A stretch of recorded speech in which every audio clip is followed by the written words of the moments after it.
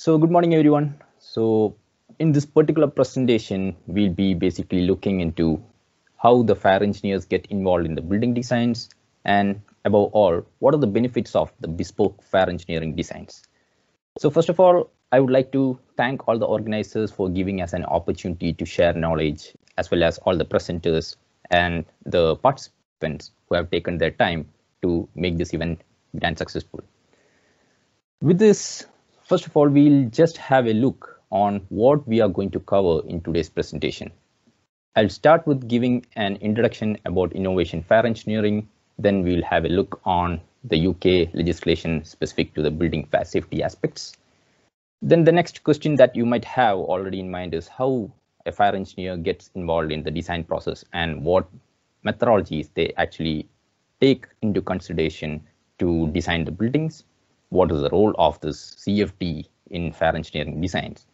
To clarify these concepts, we'll also go through a small case study which demonstrates all these concepts as well. And finally, we'll end the presentation by looking into the aspirations of the end users in the past as well as in the present. So innovation fire engineering is based in Leeds.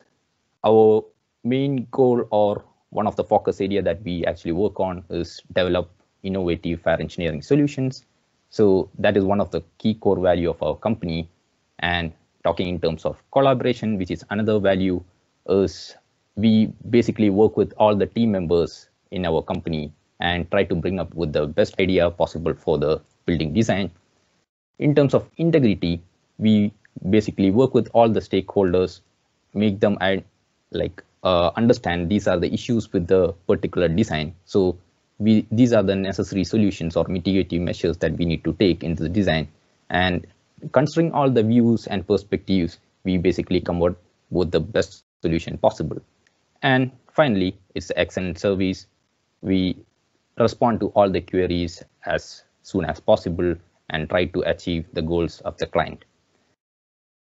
And as an end result, this basically adds on values to the project.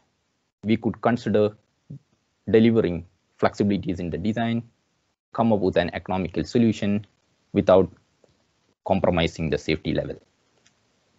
All right, let's talk about the UK legislation, which is specific to the building fire safety. The primary legislation in the UK that was the Building Act of 1984, which was previously discussed again. So from there, under which we basically built up the secondary legislation, which is the Building Regulations 2010. This has got some technical requirements which has been mentioned. So and it's covered in different parts. And part B is basically specific for our fire safety aspects. And we have got 5 functional requirements mentioned here, B1 to B5. Generally, the next question what comes in your mind is, how do you meet these functional requirements? The answer to that question is the guidance documents. So guidance documents provide you with the guidance to meet these functional requirements, which helps you to basically meet your design criteria and the legislation in the UK. Generally, you might have a thought of what these B1 to B5 talks about. Let's try to think this in terms of fire happening in a building. If a fire occurs in a building, the first thing you want to do is alert the occupants of the building as soon as possible, so they can initiate the evacuation. So the B1 basically helps to design our buildings such a way that the people are alerted in case of a fire at the earliest, and there is a proper means of safe escape to a reasonable point in the building or outside the building. That is what the B1 basically covers. Now B2, B3 and B4 are related to the fires, limiting the fire spread aspects. So B2 and B3 specifically talks about limiting the fire spread within the building, and this is on the linings, which is especially the B2, and B3 we try to contain the fire and make it only in a particular area or room of fire origin. We are basically trying to contain the fire. Also, we don't want the structure to collapse when a fire occurs. So the structural safety aspects also are being considered here. Then comes the B4, where the as you have seen in Grenfell, that is an external fire spread that we had. But there are other consequences that adjacent buildings can also probably have a fire due to the fire in this particular buildings. So external fire spreads can be limited, and that is one of the other functional requirement that we need to meet in the buildings. And finally, the firefighters are coming into picture. So we need to design the building in such a way that they have proper access to the building and facilities to carry out their operations at the earliest as well as in a safe manner. So coming to this guidance documents, there are two ways basically you can meet these functional requirements B1 to B5. The one is the prescriptive or code-based design, and second approach is a based or fire safety engineering approach. Now in the prescriptive design, you have a set of rules. You describe how a building must be constructed. This is basically applicable for common building designs. So in the UK, we have the approved document B, the volume 1 and volume 2, which discusses the dwellings and the buildings other than dwellings. Then if you require more flexibility in your designs, then you can go into BS double line. In addition to that, specific to the occupancy, we have other fire safety guidance like BS 9991 for residential buildings. For schools, we have BB 100, and for healthcare, we have HM guidance documents. Now, the question is, what if you have got a complex building design which has got innovative design? So in these cases, you cannot directly go with the prescriptive designs because it will be deviating from the requirements mentioned in these prescriptive codes. In that case, you basically move forward to enter into the fire safety engineering approach, which is the term that we use in UK. So here it's basically a set of goals. We state how a building is to perform under a wide range of conditions. So we need to demonstrate adequate safety for the design and demonstrate that the functional requirements are being met. And this, of course, requires a detailed understanding and technical expertise. Now, for this, BS 7974, as you can see in the figure here, is one of the best documents that we could use. And it has got 7 parts, which gives different aspects of fire safety to be considered in the design. Similarly, another document is CIPC Guidance E, which gives an overview of the fire safety engineering approach. Now we'll move forward and see how we can go in a step-by-step process in the fire safety engineering approach. So this is one of the structured methodology that has been proposed or recommended in 7974 2019 document. I would say one of the most important point as a starting is the qualitative design review. So this is the first stage in engineering design where you try to understand the building characteristics, the occupant characteristics, then what are the fire issues or the hazards and the related consequences that you might have with the plan you have for the building. So it's basically start with once you get the plan of the building from the architects.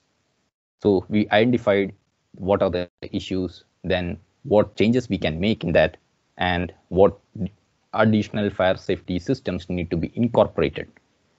So when we propose something, especially in fire safety engineering approach, we are basically deviating from the prescriptive guidance. Then we need to analyze this design and evaluate this with a acceptance criterion. And once you evaluate and you can demonstrate that the design, the proposed design is meeting these acceptance criteria, then you can carry on with developing the report and going it for the peer review process. And once you are done with all quality control measures internally and externally, then you can issue that to the client. So this is one of the process we follow for the for developing the fire strategies for the building designs. So what are the methods that we use in this process when we deviate from this prescriptive guidance? One is a qualitative assessment we can do, but that is something which we do for slight deviations from the code requirements. However, if you require detailed analysis, we will go into the quantitative approaches. So in quantitative, assessment, you can have two kinds of things. So either you can directly go with a deterministic approach or a probabilistic methods. So in the deterministic approach, basically you consider a worst case fire scenario in the building, and that will be the starting point of your design. In the probabilistic approach, it considers a wide range of scenarios which can occur, especially in terms of fire within the building, and also takes into account the failure of the different fire safety systems and how like the manual extinguishment, whether it is done or whether it was successful or not. All these kinds of things we can consider in probabilistic methods, going into event tree analysis, fault tree analysis, etc. But this is extensive process, I would say. Anyway, even if you follow any of these approaches, you want some criteria to evaluate your results. So the acceptance criteria that we can have is an absolute criteria or a comparative criteria. For the probabilistic assessments, you can also have Ayappa, which is as low as reasonably practicable. That is another approach. But to simplify, we just discussed right now the absolute and comparative. So to give more idea on absolute conditions or criteria, let's imagine that you have got a design. You consider the life safety, which is a minimum requirement which we need to meet anyway in any of these guidance documents. For that, you come up with a design objective. Let's say I'm saying I don't want my occupants basically to expose to any of the smoke if a fire occurs in a compartment. That is a design objective I set. And for that design objective, I come up with an acceptance criteria or a performance criteria. So you can say that the smoke layer should be always kept at a height of more than 2.5 meters from the floor level. So this is an absolute criteria. So I think that actually gives you an idea of what the absolute criteria is. So that will be the evaluation point for our design. Now, comparative and acceptance criteria comes into picture when you compare your proposed design with a reference design. So the reference design is the code compliant design. And if you are able to demonstrate that the proposed design does not increase or have a risk greater than what has been said in this code compliant design, then it can be considered acceptable. Now, one of the key things or ideas that you need to keep in mind is the A-set, R-set analysis. So this is one of the ideas you can keep in mind so that it gives you better clarity. Now, when a fire occurs in a compartment, there will be some untenable conditions coming into picture with time.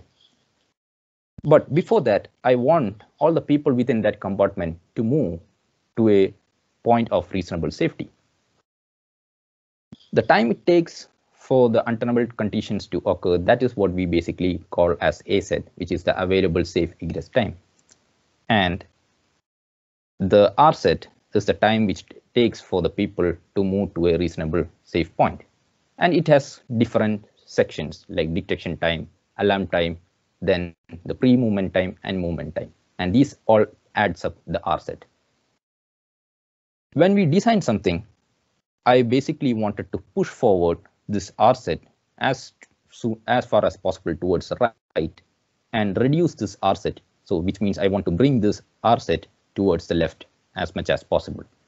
So for example, if you have an enhanced detection system, you can reduce the detection and alarm time. So this can be pushed towards the left side. So the margin of safety will be higher. And this is one of the criteria you need to keep in mind there, that A-set should be always greater than R-set, and there should be a sufficient margin of safety. Why? Because the R-set itself has got many uncertainties. So similarly, A-set has as well when we do CFD analysis and everything. But that is one of the reasons that you need to have adequate margin of safety between A-set and R-set. Right. With this concept, we can enter and highlight the point of the CFD modeling of fires. We have mentioned previously about A-set. So when these untenable conditions occur, this is something which we can assess using CFD. Within the fire engineering community, we basically utilize a CFD package, Fire Dynamic Simulator, FDS. So there are other packages like ANSYS Fluent and OpenFOAM, which you might have already heard. However, this is one of the widely used packages in this within FAIR engineering community, and you get the processing results as shown over here. There are different uses when we incorporate the CFD in our analysis. So you can assess the tenability conditions, how long it takes for the smoke buildup in large compartments, then assess the thermal radiations. So all these are the benefits or the uses of CFD in FAIR engineering.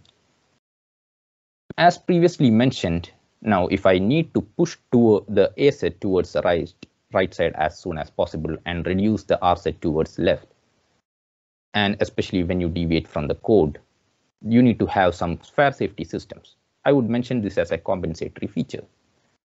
To reduce R set, one of the key way is the automatic fire detection systems, which gives you early detection and alarm. Then similarly, to contain the fire and its growth, all these we can actually incorporate the suppression systems. So you have the sprinkler systems, water mist systems. So these are few options there. Then smoke and heat control systems. And to contain the fire within the room of fire origin, you can go for enhanced compartmentations or fire curtains. And for the benefits of proper or safe evacuation and easy evacuation, you can go for intelligent active signage systems. With these key compensatory features, you come up with a design. And if you need to assess this proposed design is meeting these functional requirements, then CFD will be helpful at that stage. To illustrate this concept, we'll just go through a small case study. So this is a care home that we have worked, and at the moment it's under construction, as you can see in the figure. So it's a 3-story building, and we have got vulnerable population groups in this building. So basically it's the elderly group as well as people with cognitive issues. And there are residential or living units within this particular building. There are staffs as well for assistance. But one of the key characteristics that you need to consider over here is these people or the occupants might require assistance during evacuation. Then sleeping is one of the risks that is involved.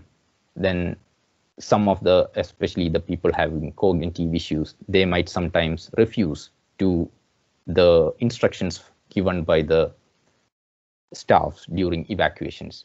So these are some of the behavioral changes or occupancy characteristics we need to consider over here. In addition to that, there were some client requirements, only few have been mentioned here, but one of the important things you need to consider as far as this example is being considered is the long and wide open corridors, because the client wants to give a better living experience to the residents. So accordingly, the plans were created by the architect for the building, and one of the deviation that we have seen over here is an extended travel distance. So if you go into ADB mentions that a maximum travel distance of only 9 meters is possible in a single direction. But when we look into this particular design of the building, we have up to 25 meters of travel distances in the corridors. So what is the consequence of there if you don't take sufficient fire safety systems in the design is you can have fire spread within the building, and this can have a catastrophic effect. In addition to an enhanced detection and fire alarm system within the building, which has been already proposed, for this extended travel distance, we have come up with this following compensatory features. So one is this mechanical smoke extraction system within the corridors, then the automatic sprinkler systems within the living units, which has got the quick response sprinkler heads. And in addition to the compartmentation recommended by ADB, we also install the self-closing devices to the fire doors of these living units. So the advantage is that once you actually leave from this particular living unit, the door automatically closes and the compartmentation can be ensured. So if you don't have the self-closing devices, you can forget some time to close the door, which actually spreads the smoke within the corridor, although you have got the mechanical smoke control systems and everything. But we want this system to be as much as robust when we deliver the design or design a fire safety solution for a building. So how do we demonstrate this is meeting the requirements or the functional requirements? So we have undertaken an quantitative analysis. We go through this or went for an deterministic approach. We set an absolute criteria, which is specifically what I'm discussing over here is for the escape phase, because we have also analyzed for the firefighting phase where the firefighters comes into picture over here. So the criteria over here that we are looking at is the temperature and visibility at 2 meters above the floor level. And this is set as per the fire safety engineering guidance documents given or available in the UK, the 7974 part 6 we have used to set these criteria. In addition to that, we have also set another criteria based upon the SEA guidance. So here the corridor should be tenable within 3 minutes of the fire room closing, door closing basically during the means of escape phase. And using FDS, as I mentioned before, we have created the model here. This is one of the fire location that we have chosen for analysis, because we have some other locations we have considered in the analysis as well. So for the purpose of this example, this is considered to be a worst case scenario, since we have got the stairs over here. This is nearest room, and if you have got a furthest room over here, you have a travel distance of, let's say, 24 meters. So this is if the fire is spreading or smoke is spreading to these corridors from this particular room, then this is going to affect the people evacuating from other rooms. So that is why we have considered this as a worst case scenario and considered this fire location.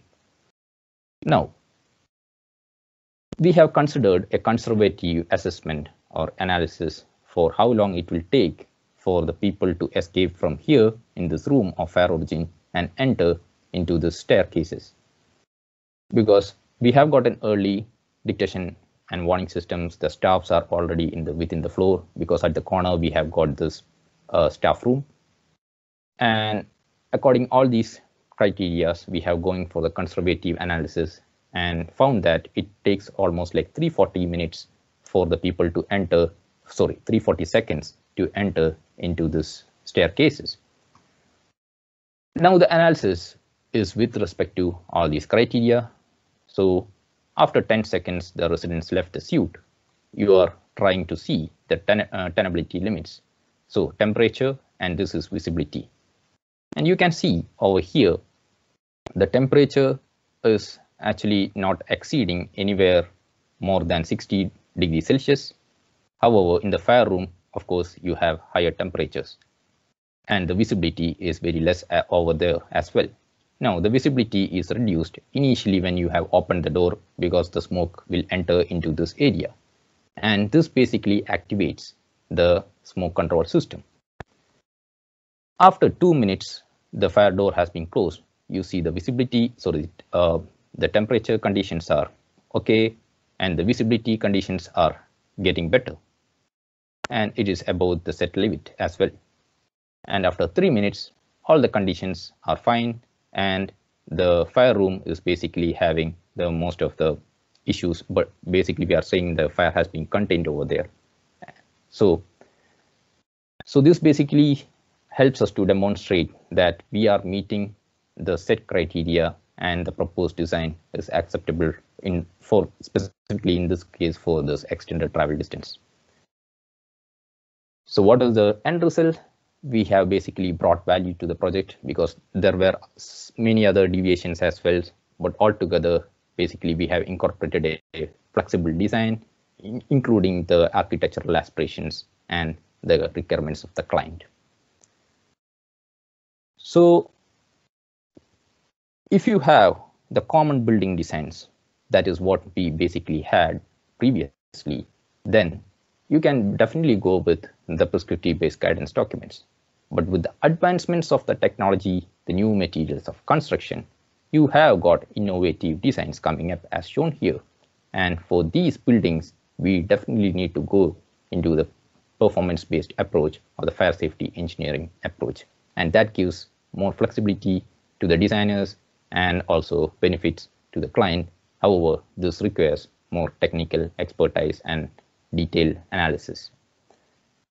So with that, we come to the conclusion of the presentation. So now we understood that when a prescription is not what is needed, we want to enter into the fire safety engineering approach. And these bespoke fire engineering designs provides you different benefits. So thank you. That's all. And yeah, I would like to discuss more if you have any questions to ask about this particular topic. Thank you.